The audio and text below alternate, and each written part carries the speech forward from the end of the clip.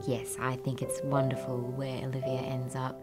She has had such a rough ride, and it's not over. This season is probably gonna give her the biggest kind of horror yet, I think, in that some things come home to roost.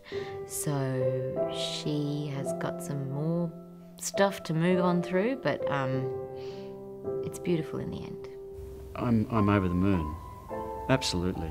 Bevan's done a wonderful job to almost bring George back to the man that we first saw when he meets Sara and being in love and just being very comfortable and with his life, very content.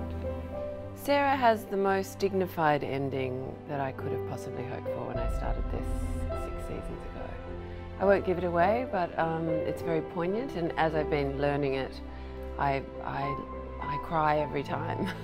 So hopefully I don't and the audience do, but in a happy way.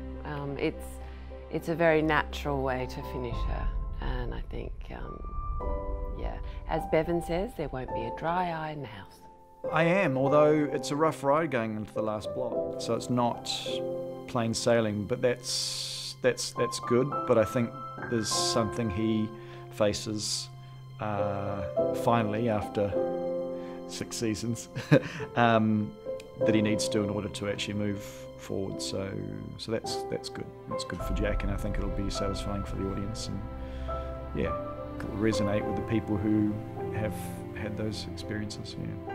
I'm very pleased with Elizabeth's journey over the 6 years. I think she's really learnt a lot about what her priorities are and about being able to drop the mask that so hindered her when we first met her. Her absolute determination to maintain the status quo and that appearances were more important than anything. And she's learnt the hard way, as we all do, that that's not the case, and that being open and sharing your secrets is more important.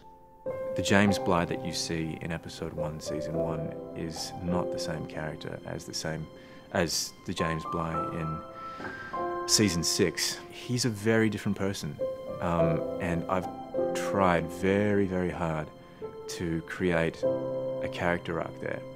And I think what's special about this show is that it allows that change and growth of characters. In fact, it's one of the themes of the show, that characters grow and become more themselves. And particularly with this character who started off so uptight, and then by the end of it, he's just living his best life on the Riviera. No, it's been a wonderful journey. It's been a fantastic opportunity to play a character and be involved in her creation, and to start out as a character actor and then go into something that was a little bit more well-rounded. I think it's been a great journey. It's been wonderful. Fabulous crew, great roles. It's been a wonderful journey. Yeah, I think Roy's at an age, he's gone through some tremendously dramatic experiences, particularly in the last season, and but he's come through that, and he ends up in a space that's pretty peaceful for him, I think. So that's a nice way to leave him. The journey that she's been on is extraordinary, from very different to season 5, where she goes in season 6, and that's magnificent to be able to go wow like this, and where we see her at the end is right. Poor Henry's kind of been put through the ringer, especially this season, but it's been an incredible journey for him, and it's been a wonderful character arc to play, and certainly very happy with how it's ended up. The way that Bevan's ended the story for Henry is really very, very special, and quite personal for me too, and I think for Bevan also.